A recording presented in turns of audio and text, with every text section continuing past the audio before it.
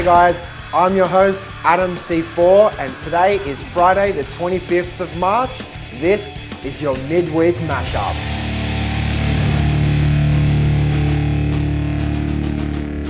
First off the bat, it seems that Apple is reportedly about to launch a new TV product. According to 9to5Mac, it seems that Apple intends to debut a new Apple TV at the forthcoming WWDC later this year. The report claims that the new device will feature more onboard storage to house applications and expects it to use Apple's latest A8 chip for improved power consumption. It's also reported that it will include Siri integration, which should be really cool. It's official, Netflix is here. On 12:01 AM Tuesday morning, Netflix officially opened its digital doors to Australia. On first glance, it looks great. Extremely competitive plans starting at $8.99 a month up to $14.99 a month for the premium package. On second thought, it seems like there is a ton of holes in the service.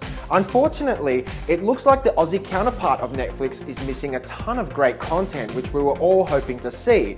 So even though it's great news on one side, it looks like people using VPN services to tunnel back to Netflix USA will continue those subscriptions. Aussie mobile phone carrier Amaysim has finally cracked open the 4G can. About time. While the carrier continues to maintain a no lock-in contract approach and BYO mobile, the plans have slightly changed. For example, the existing plan for $44.90 a month with 5GB of data has now gone down to 4GB of data, and excess data charges have also increased from 5 cents to 7.2 cents. While the plans are still competitive, it is great to see Amaysim get with the 4G times. Now, on to gaming news. Mortal Kombat X!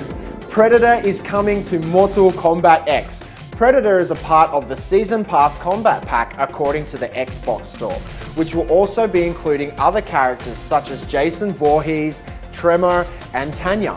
Another cool feature is called Quitalities, which essentially makes your opponent's head explode if they rage quit during an online match.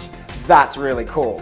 Do you guys remember the 4K TV I mentioned last week for crazy cheap from ALDI? Well, it's on sale today. I'll be providing the link in description below. Please check it out. If you're looking for a new 4K TV, I'd suggest this is the one.